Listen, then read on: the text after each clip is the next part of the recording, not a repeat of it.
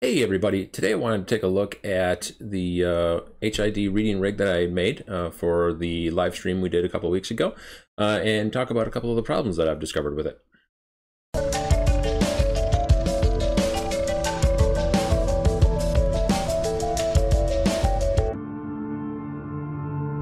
Okay, so real simple. Basically got a HID reader off of eBay for, I don't know, 15 bucks or so, something like that. Made a little wooden door. Not much of a construction expert, but basically what we got is an Arduino Uno over here, which is acting sort of as the brains to the reader. I've got a couple of power regulators, so voltage regulators right here to drop it down, and then I've got a solenoid to activate the electronic, the magnetic lock. So what my idea was is I was going to power it off of a 24 volt AC/DC power regulator, power converter, and just kind of plug that right in. As you can see, it's basically just kind of split out.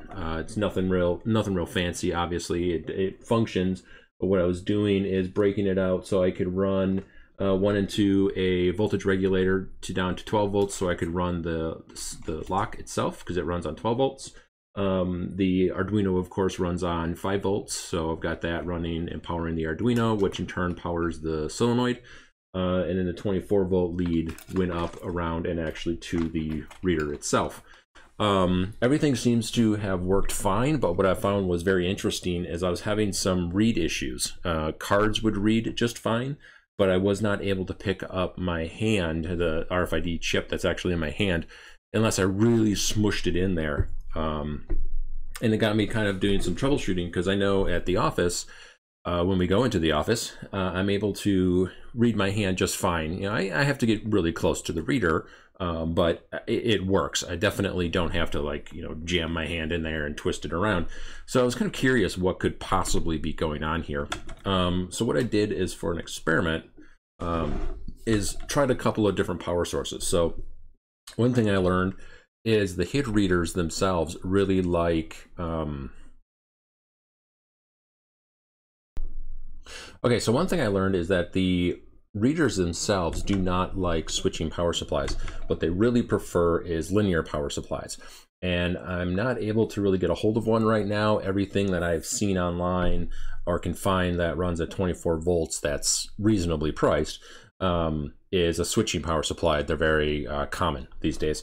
So getting a linear power supply seemed to be a bit of a challenge. So what I ended up doing is just grabbed a cordless drill battery. This one happens to be 19 volts, but you know, got some leads put on the power, and I could power the reader that way. 19 volts comes out to, well, after fully charged, it's like 21 volts. Works just fine to power it up. But here are some of the interesting things that I've learned. So let's go ahead and hook up this power supply. Okay, and we'll plug it into the mains power. All right, so Arduino's obviously getting power. I don't know if you can see the LED there. So everything, if we put a voltmeter on it, everything is transitioning just fine. So here is the interesting part. So we've got the reader hooked up. I'm just gonna flip this around. And what I'm gonna do is put the battery on the leads to the reader. So just hooking up negative and then positive. We should get some beeps here. Cool, so the reader's working. Now they're on two completely independent power sources, right? So we've got a battery powering the reader, and we've got the 24 volt AC/DC power converter running the actual Arduino and everything else. So if we use a HID card,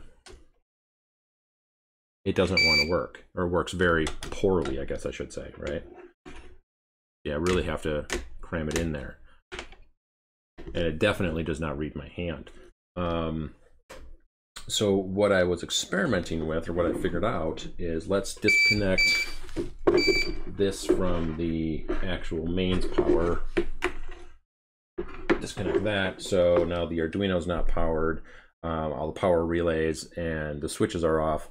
but the I think I got a short wire in here. Let's fix that. Go. So now just the reader is powered. So now it works much better, right? I don't even have to come anywhere near close to it, which is what you'd expect from a HID reader, and it certainly reads my hand just fine, which is what I normally expect when I go to my office. So what I've come to the conclusion is something back here is causing me an issue. So in this tangle of wires that I've created, something back here is causing interference, some kind of EM interference to interact with the reader. I can sort of prove that because what I did, the reason this is sort of destroyed, is I took it all apart. So let's take this off. Actually, I can take the reader off the wall here, maybe. All right, so I take the reader off the wall, and again, I'll power the Arduino and lock and solenoids and everything off of the 24-volt AC/DC power converter. And if I stick the reader back onto the battery, get this hooked up. Okay. Obviously, they're not hooked up, right? It's completely different, and I can read my hand. It beeps. But what's interesting is when I get it back into the proximity of where it lives, I have a hard time reading my hand again, right? So if I have it sort of off to the side, it works well. Now I have to physically touch it, but if I'm like over here away from the field altogether, I can get within maybe an inch, half inch or so, and read it just fine. So there's definitely some EM interference happening over here, and my guess is what I was going to find out is the power or the voltage regulators. They are less expensive ones. This is obviously not a high-end setup. The most expensive thing in here is actually the lock. Everything else is pretty cheap. But what I was going to do is to prove to myself it wasn't the Arduino, is disconnect the power so the Arduino is no longer powered on, and actually try to run the Arduino directly from a computer source, so that way it's getting 5 volts and it's not actually being converted. So now the Arduino is powered, taking the power regulators, excuse me, the voltage regulators, the solenoid, and the lock sort of out of the mix, taking that electronic components out. Battery is still hooked up to the card reader. So let's put the card reader back into sort of where it belongs. And look at that. It works just fine.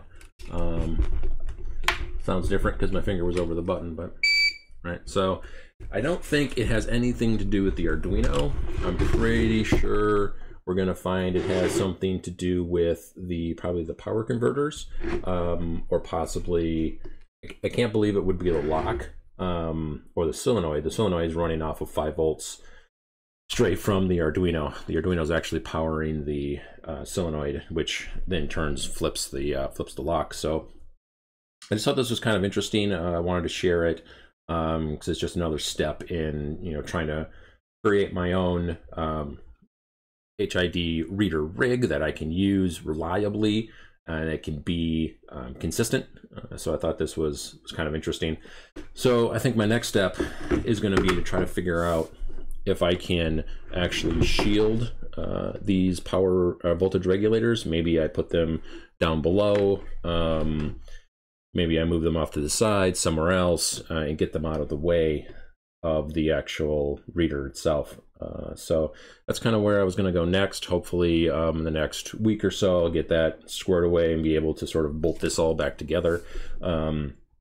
Unfortunately, I did a quick experiment where I took the 24 volt AC/DC power converter, and I attempted to run the reader directly off of it, thinking maybe now it will like a switching power supply because maybe it was the interference.